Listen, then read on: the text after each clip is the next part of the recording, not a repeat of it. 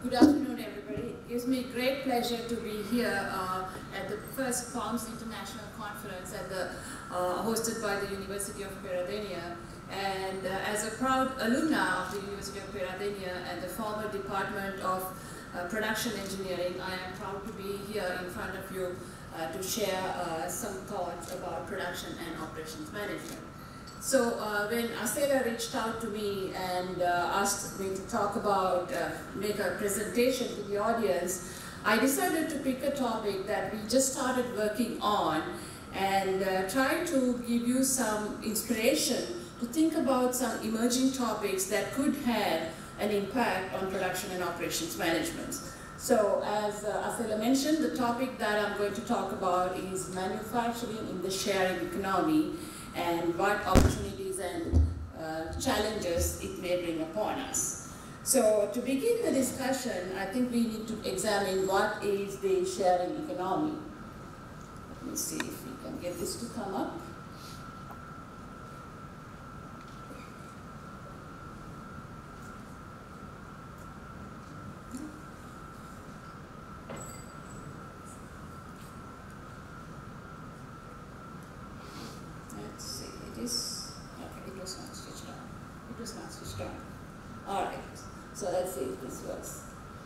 It does.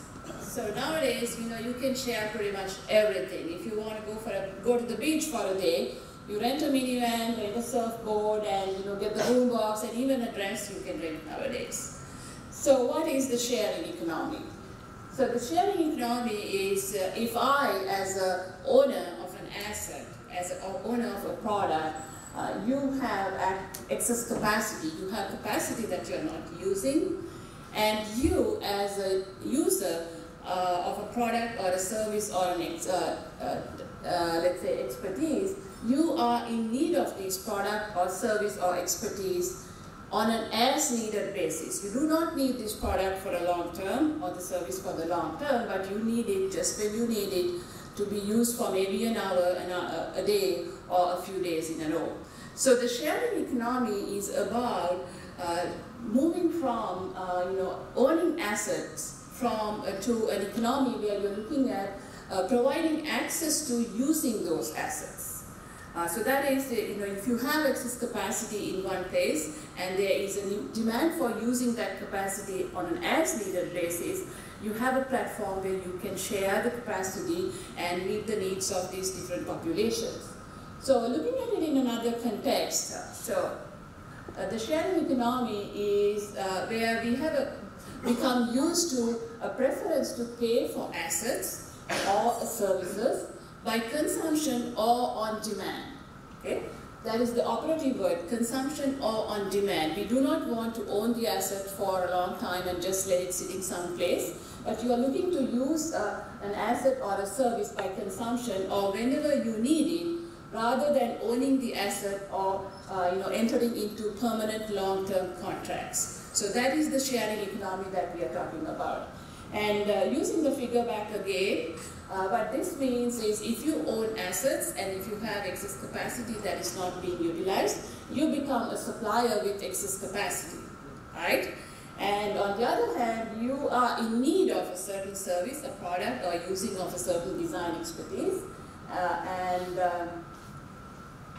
so you become customers with on-demand access to assets and expertise. So these are the two sides of the two parties that are primarily involved in a sharing economy.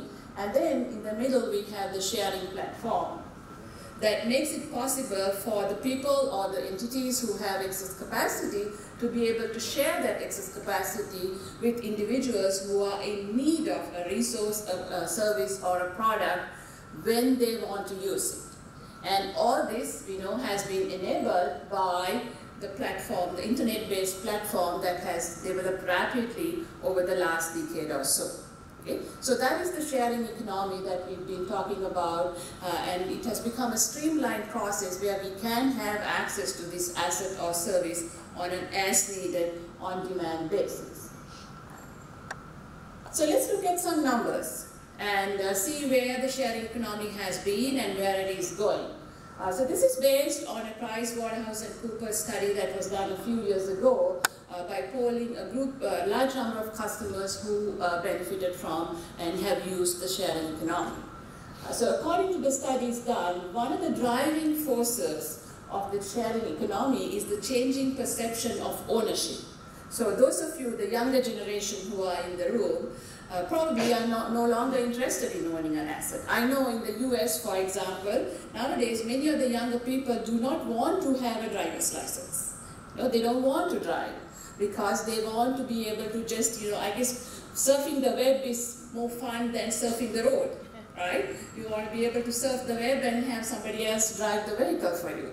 So the perceptions of ownership are changing quite a bit. So 81% agree that less experience to share goods than to own them. So they prefer sharing the experience than owning the product. And also, about half of the population agreed that owning today feels like a burden. If you own a product, especially if you're living in a larger city, let's say you own a vehicle, you have to pay for your parking, you have to pay additionally for your insurance, and half the time your vehicle is not being used, right? So that is an additional burden if you own a product. And also, more than half agree that this sharing is the new model for ownership as we move forward into the next generation. And talking about the benefits of sharing, so these are some of the results that we saw from the study. 86%, which is a very large number of the population, agree that it makes life more affordable. You can have access to more services, more products, using more products, having more experiences by benefiting from the sharing economy than purchasing or investing in buying those products. And 83% agree that it makes life more convenient and efficient. And also, this is an important point here, that 76% agrees that it is better for the environment and for sustainability. Okay? Because again, you're trying to reduce the amount of assets that are idling, that are not being used, versus trying to share and utilize those assets more effectively. 78% agree that it is building a stronger community, which is an interesting point also. An interesting anecdote, there was a time last year, I think, that my car had to be in the garage for a few weeks, and I ended up using Uber quite a lot. And each day you ride in an Uber taxi, and especially if you're interested in talking and socializing, you happen to meet so many different people with so many different backgrounds. There might be an architect who is taking the day off driving your car, or it might be a taxi driver who has switched from driving a taxi to driving an Uber cab. So it does build a sense of community and networking, which is a very interesting point as well. And 63% agree it is more fun than engaging with the traditional companies. And 89%, which is again a very large number, agree that it is based on trust. And this is an important point in the sharing economy, because you are opening up your house or sharing your car or letting somebody use your couch that you have never seen before, right? So it depends on trust between the partners, and that is an important feature as well. So these are some of the factors that have driven the sharing economy, and we have seen a significant growth in the sharing economy in the last decade or so. So the landscape is full of different brand names with sharing. I mean, we know some of these brands much better than the others. Some of them are global, others are local, but there are a lot of companies that are in the sharing space right now. But to take us one step deeper, let's look at two examples that most of us are familiar with. So let's start with vacation rentals, sharing space, or most of us are familiar with. The most common ones are Airbnb, vacation rentals by owners, or home away, couch surfing, and there are a lot of brands that you can name.